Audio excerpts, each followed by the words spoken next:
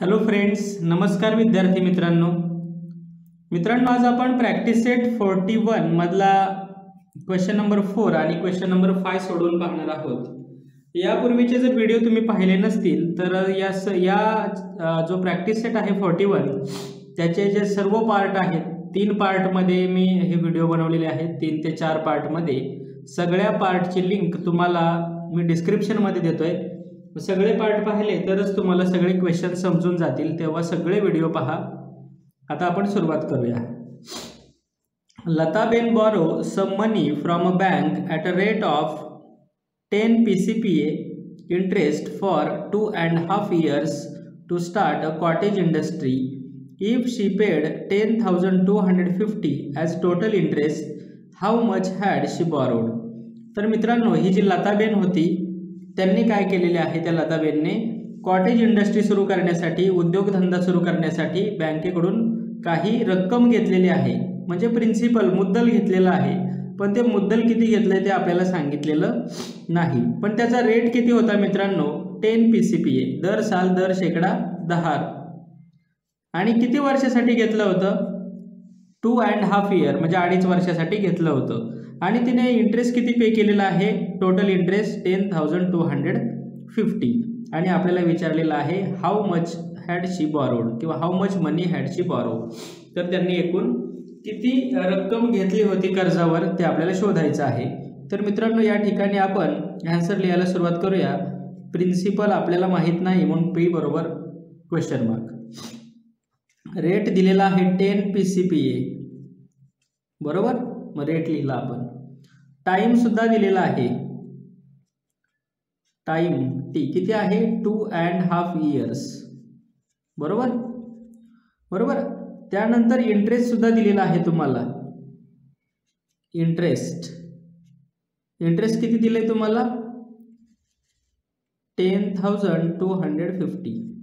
किती दिले इंटरेस्ट? 10,250. आणि आपल्याला काय शोधायचं आहे? प्रिन्सिपल शोधायचं आहे. तर मित्रांनो, सुरुवात करूया. आता या ठिकाणी आपला फॉर्म्युला लिहूया. I = P × R × T upon 100 बरोबर. आता इंटरेस्ट किती आहे? 10,250. फॉर्म्युला जो आहे, सूत्र जे आहे त्याच्यामध्ये किंमत टाकूया फक्त आपण, व्हॅल्यू. प्रिन्सिपल माहीत नाही, रेट आहे 10, टाइम आहे 2.5 years बरोबर. आता आणि आपण 100. आता हे असं केल्यानंतर काय करायचं? पहिल्यांदा 10 and 250 तसाच राहणार. हा 10 इकडे डिवाइड आहे, इकडे आल्यानंतर तो मल्टिप्लाय होणार, वरती जाणार. या ठिकाणी 10 × 2.5 खाली येणार आणि इकडे राहणार फक्त प्रिन्सिपल बरोबर. आता नीट लक्ष द्या. आता या झिरोला हा झिरो आपण कट केला बरोबर की नाही? या झिरोला हा झिरो कट केला, मग वरती काय राहिलं? 10,250. आता आपण याचं रफ वर्क करूया. 10,250 × 10 केल्यानंतर किती येणार आहे? 10,250 × 10 केल्यावर त्याच्यावर एक झिरो येणार आहे. या ठिकाणी आहे डिवायडेड बाय 2 and 1/2.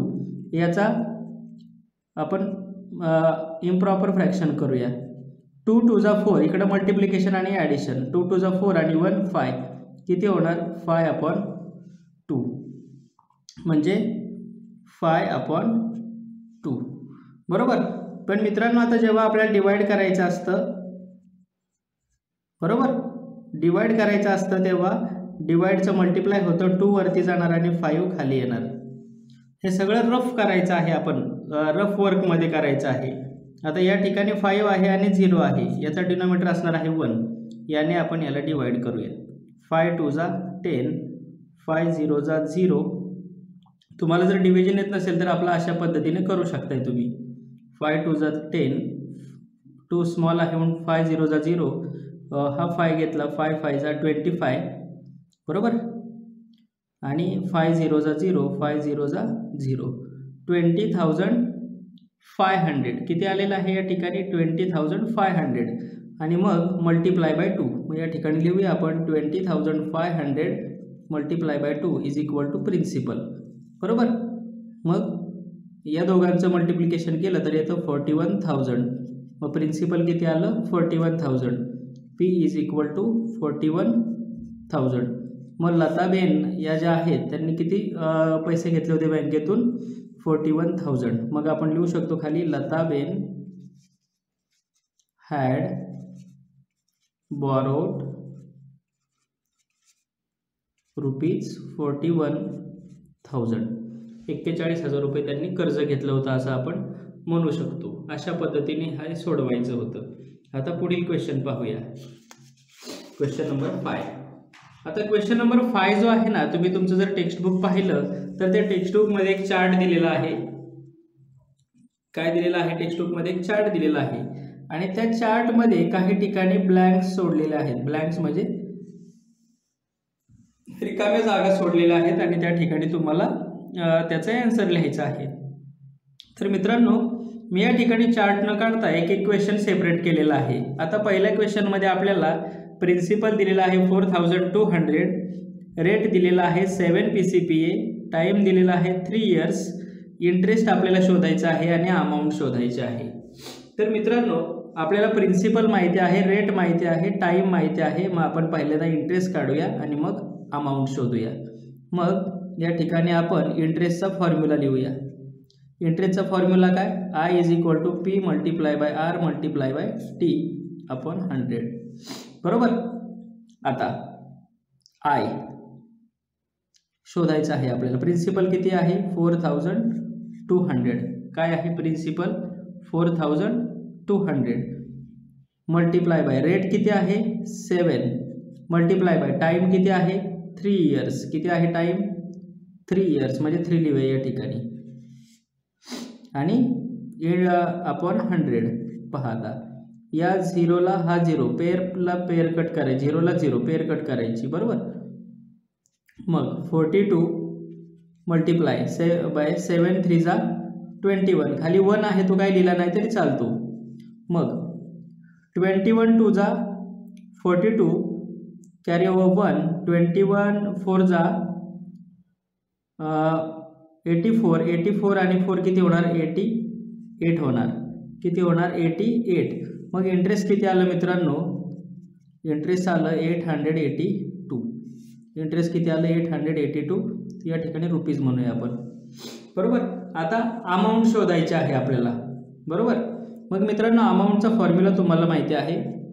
या ठिकाणी लिहूया amount is equal to प्रिन्सिपलमध्ये interest मिळवलं की आपल्याला काय मिळते अमाऊंट मिळते. Principal plus interest. प्रिन्सिपल होतं मित्रांनो 4,200. क्वेश्चनमध्ये होतं ना 4,200, बरोबर की नाही. आणि इंटरेस्ट किती आलेला आहे 882.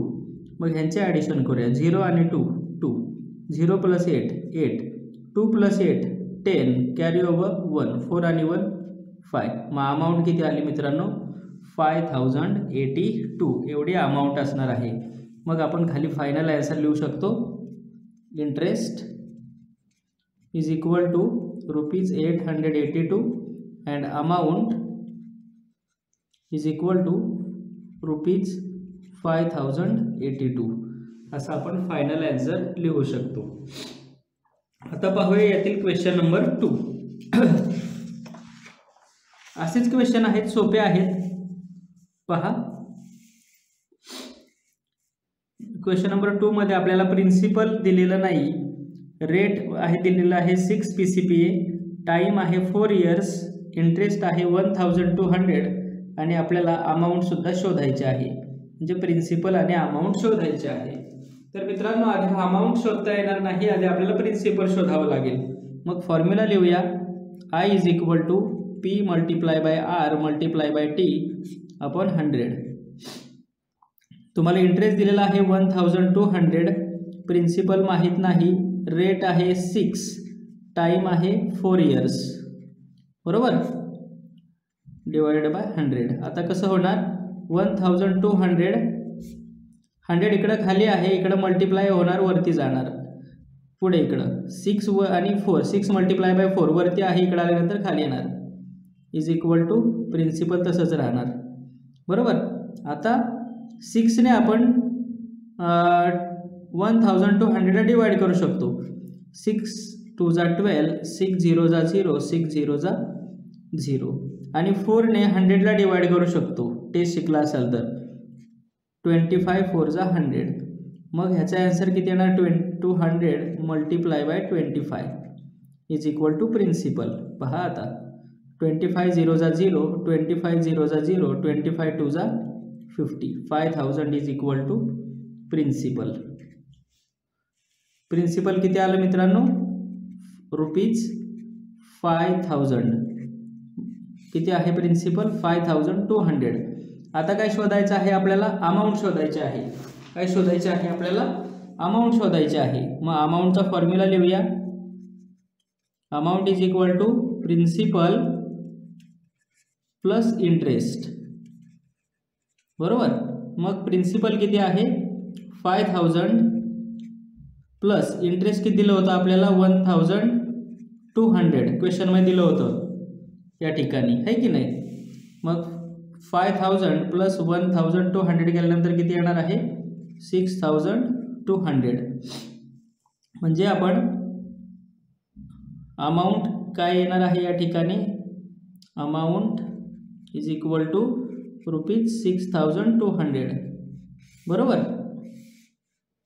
आणि मग फायनल आन्सर लिहू शकतो आपण प्रिन्सिपल इज इक्वल टू 5000 आणि amount is equal to रुपीजचा symbol देऊया या ठिकाणी ₹6200. अशा पद्धतीने हा क्वेश्चन सोडवायचा आहे.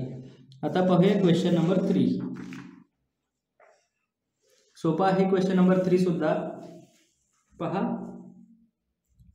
क्वेश्चन नंबर 3 मध्ये काय दिलेलं आहे प्रिन्सिपल दिलेला आहे 8000, रेट दिलेला आहे 5, टाइम आपल्याला शोधायचा आहे. या ठिकाणी क्वेश्चन मार्क लिहूया. इंटरेस्ट आहे 800 आणि अमाऊंट सुद्धा आपल्याला शोधायची आहे. तर मित्रांनो या ठिकाणी प्रिन्सिपल आणि इंटरेस्ट माहिती आहे म्हणून आपण पहिल्यांदा अमाऊंट सुद्धा लिहू शकतो बरोबर. किंवा आपण आधी टाइम शोधूया मग अमाऊंट सुद्धा लिहू शकतोय आपण.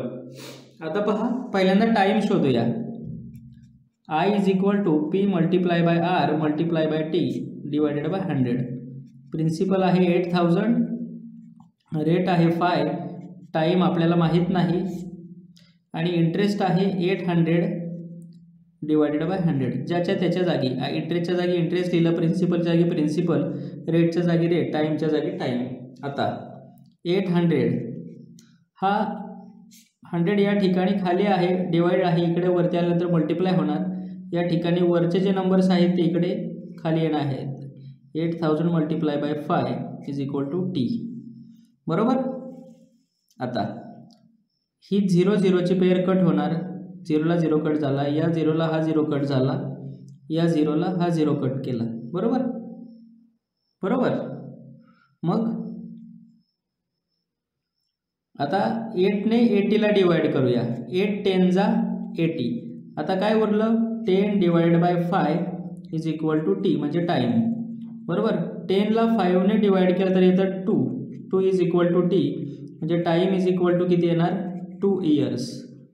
टाइम किती आला 2 इयर्स आला बरोबर. आता आपल्याला लिहायचे आहे अमाऊंट. काय लिहायचे आहे आपल्याला amount. Amount is equal to लक्षात ठेवा प्रिन्सिपल प्लस इंटरेस्ट बरोबर. तर मित्रांनो प्रिन्सिपल किती दिला आहे आपल्याला या ठिकाणी पहा 8000 आणि इंटरेस्ट आहे 800. मग या ठिकाणी प्रिन्सिपलच्या जागी प्रिन्सिपल लिहिणार 8000 आणि इंटरेस्ट आहे 800. मग त्यांचे ॲडिशन केल्यावर किती होणार 8800 म्हणजे अमाऊंट इज इक्वल टू ₹8800. अशा पद्धतीने हे आपण सोडवणार आहोत. Amount is equal to ₹8800. मग फायनल लिहू शकतो आपण time is equal to 2 years आणि अमाऊंट इज इक्वल टू ₹8800. अशा पद्धतीने हा क्वेश्चन नंबर 3 होता. आता वळूया क्वेश्चन नंबर 4 कडे.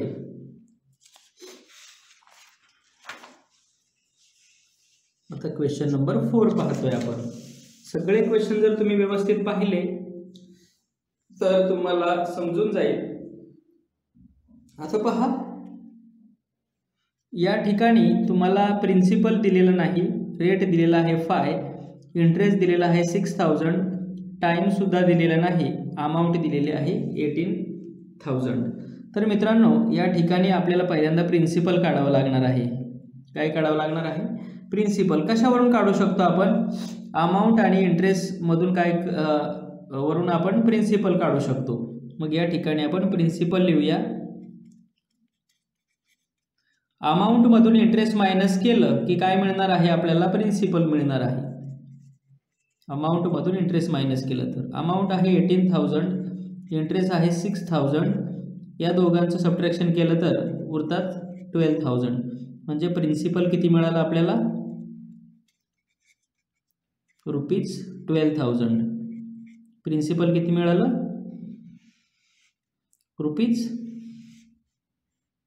₹12,000 इतकं आपल्याला काय मिळालं? प्रिन्सिपल मिळालं. बरोबर. आता आपण काय करायचं आहे? टाइम शोधूया. आता टाइम शोधण्यासाठी आपण पहिला आपला फॉर्म्युला आहे तो P × R × T upon 100. Principal आहे 12,000.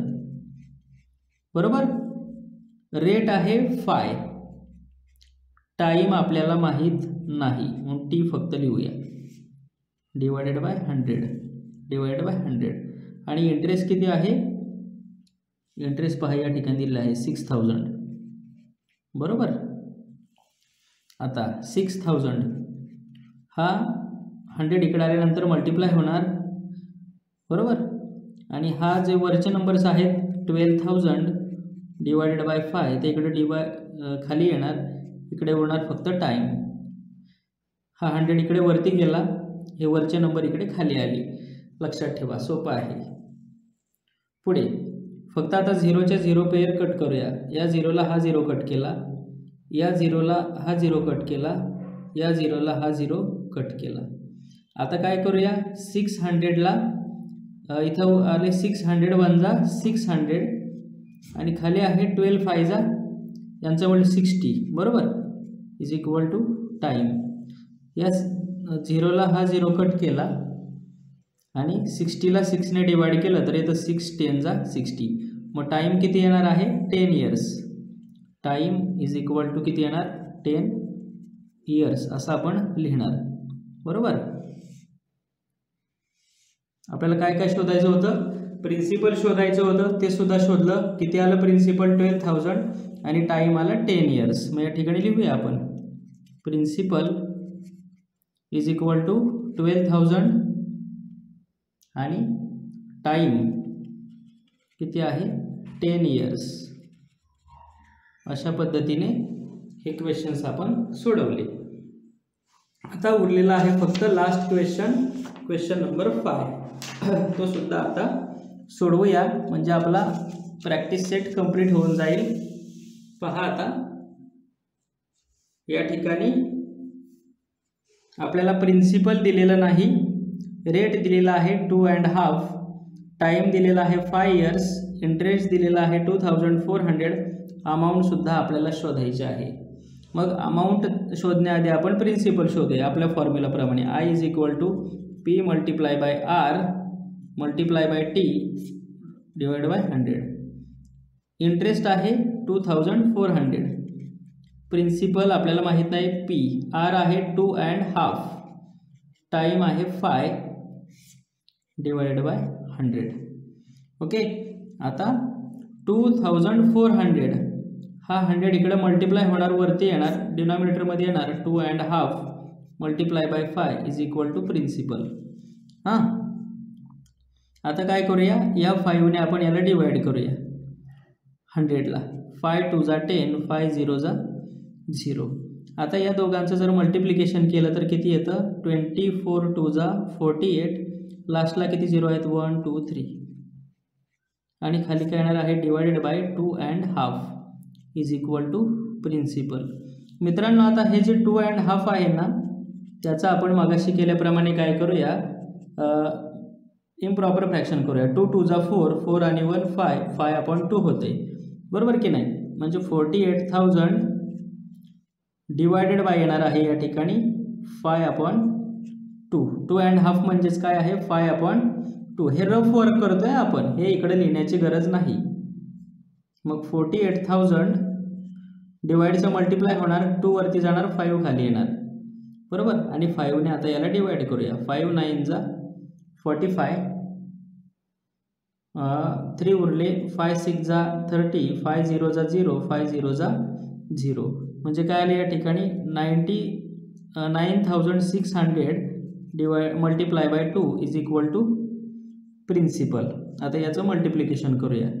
0 2 जा 0, 0 2 जा 0, 2 6 जा 12, कॅरी ओव्हर 1, 2 9 जा 18, 18 आणि 1 19, 19,200 इज इक्वल टू प्रिन्सिपल.